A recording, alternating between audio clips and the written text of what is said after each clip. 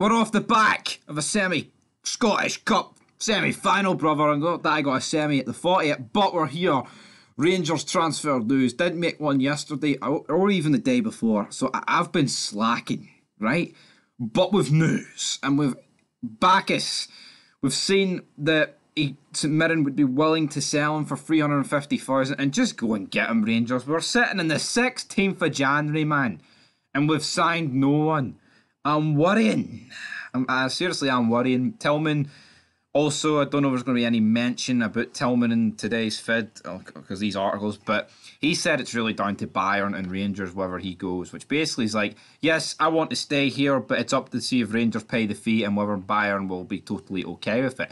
It says here, though, Baccus, 350k for him, and it says that Championship clubs Cardiff City, Middlesbrough and Norwich City are all eyeing moves to sign Baccus. Now, he could do a Ryan Porteous, say he can't be arsed for the league anymore and would literally just want to move anywhere else. Or he could say no. But I actually think he might stay with St Mirren until the summer, but he is at a contract. I think he's got another year and a half then.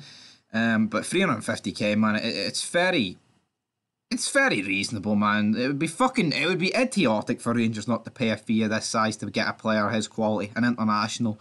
You know, he's that good. Sticks out like a sore thumb for St Mirren. It's a thumbs up for me, right? Which brings us to the next transfer news of today.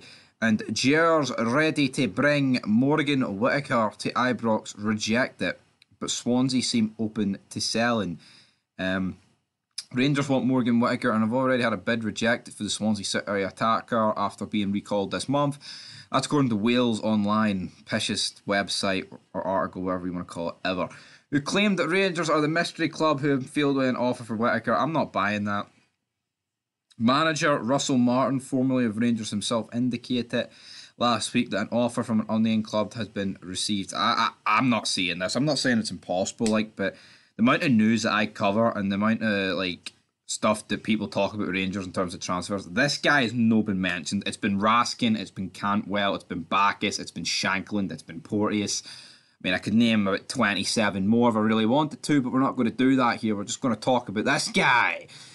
Don't know an awful lot about him, if I'm being honest. He was on loan at Plymouth there by the looks of it, but I'm not really. I don't know, man. I think Baccus would be the man to go for. And again, we've had a bid reject that doesn't even mention the sort of size of bid or not, which just to me just seems absolutely bullshit. It's full of shite. This article, this deal is no happening, which brings us to the last bit of news. I'll probably make a transfer news video later.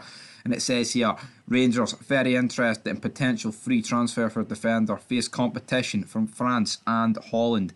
And who are we looking for? However, it appears Rangers are looking at younger reinforcements. Normally that's Celtic's cup of tea, but Rangers are diving into the younger reinforcements. And it says if Younes Foutois in France are to believe, they're eyeing up a young right back in Belgium. His name is Noah Sadiki, who currently plays for Anderlecht, and the website claim he was being supervised not only by the Scottish club but also Lille and PSV in the Netherlands. The youngster is out of contract in the summer, which makes him an attractive prospect for a free transfer, and that will be part of the reason why Rangers are very interested in the 18-year-old. While he isn't a regular in the Belgian side, he still has 17 appearances to his name in the first team, meaning that he is showing a lot of promise. Whether Rangers and Bale will pull the trigger and try and approach for the summer remains to be seen, but they appear to be thinking about it for sure. So, boom!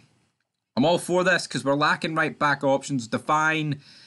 I mean, he can play right back, but well, if I'm saying that, it has been a bit. I don't know. It's a weird one. If you get this guy, it kind of halts Define's progress, in my opinion. So I'm not 100% sure whether or not to actually go ahead and get this guy. But if we look at the Scottish football gossip column, there's not an awful lot. Pitu could be going to Rangers. This guy, Alexi Pitu, who was like me to move to Rangers last week, would love to play for Ibrox club and reunite with former teammate Yanis Hadji. So you know what?